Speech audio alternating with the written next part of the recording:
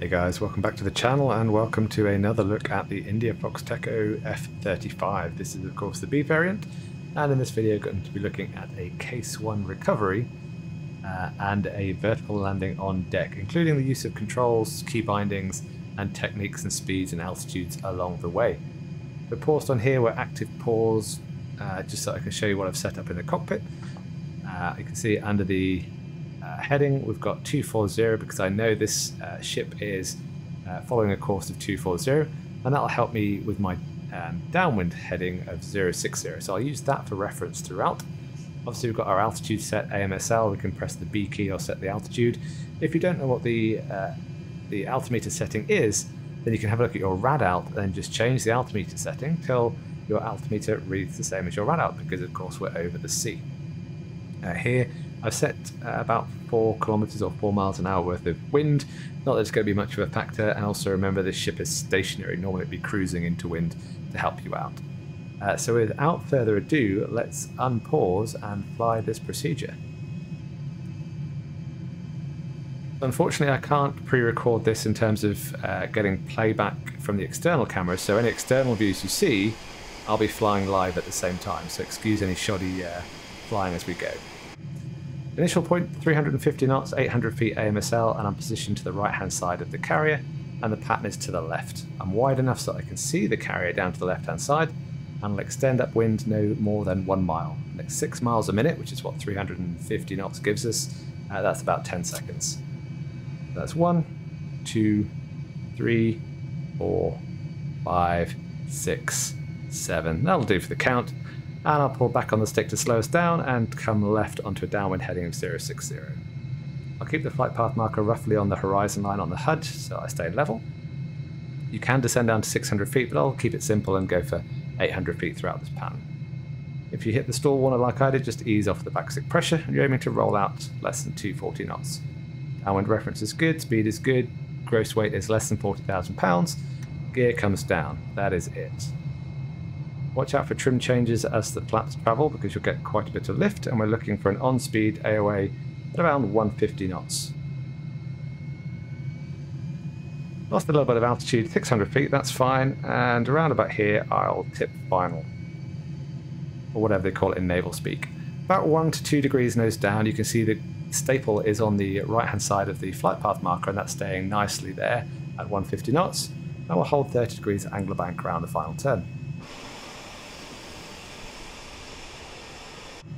We're aiming to roll out at 300 feet, so adjust your rate of descent or your pitch attitude in order to get that 300 feet by the time you roll out. I'm just increasing the angle of bank ever so slightly because I think I had quite a tight pattern. So play the final turn as you need to line up with the ship left hand side. 300 feet. And we're ready to go into STOVL mode.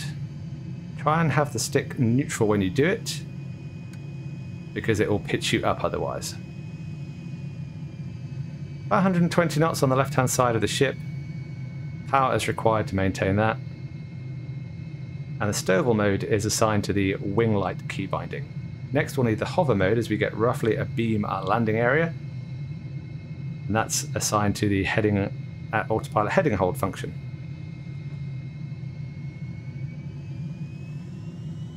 So hover mode is engaged if you want to press it on the key here. So that's the hover mode button, and that's the STOVL button down to the left hand side. So those are the 2 button presses if you want to make those, but I thoroughly recommend assigning them, and I've assigned them to my Stream Deck. Now those animations were super quick because obviously I'd animated from inside the cockpit, and the animations are just catching up. So whilst we're here, whilst we're stationary, let's have a quick look around this beautiful aeroplane.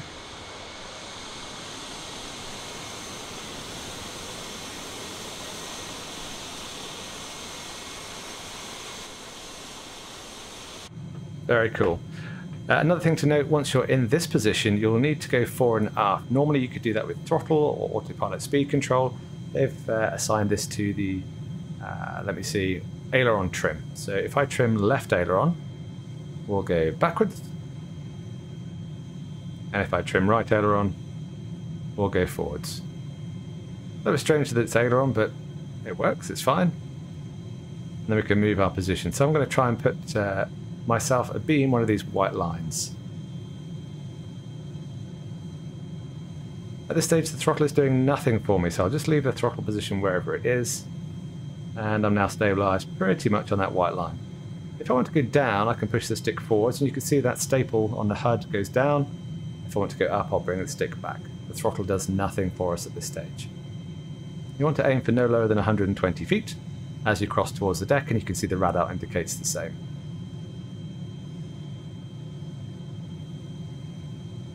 I'm going back a bit, so I'll just try and trim right aileron to go forwards as I move across to the deck.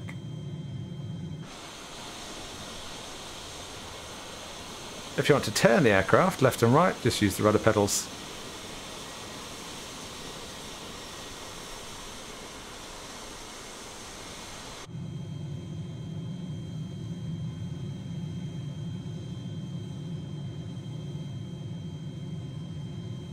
That's good. Now I'm looking over the nose to see that yellow line. I want to put my head over the yellow line.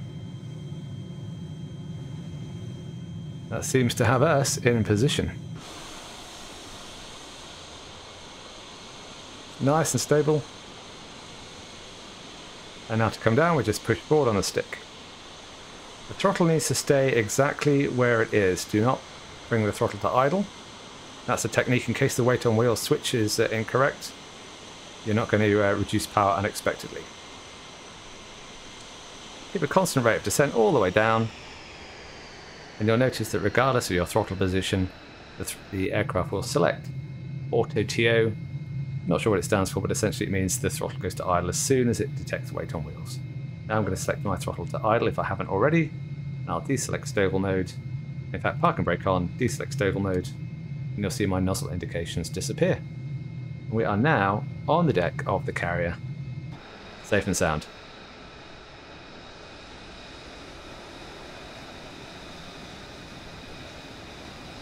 Looking pretty awesome.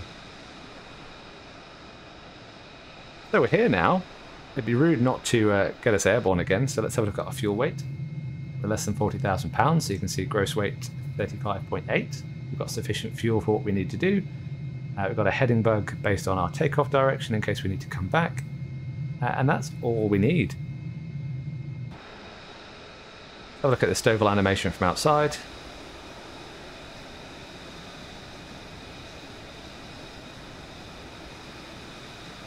That's very cool. Checking full and free. Everything works, and now we're good to go. Park and brake is off. Brakes are applied. You can see if I go back stick, you'll see the nozzles go to the down position. If I go forward stick, you'll see the nozzles go to the aft position. Technique for taking off in STOVL mode is do not press forward on the stick because the nose will just bury down. What you want is a slight aft stick pressure, and it'll just take off whenever it feels ready to. Here we go. Power's up, brakes release, aft stick pressure. We're up, climbing, gear.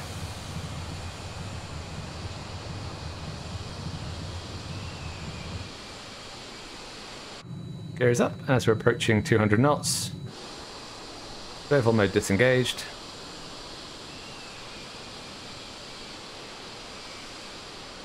We're now a conventional aircraft again. And we'll just end with a supersonic pass of the ship, because why the heck not? 0.91.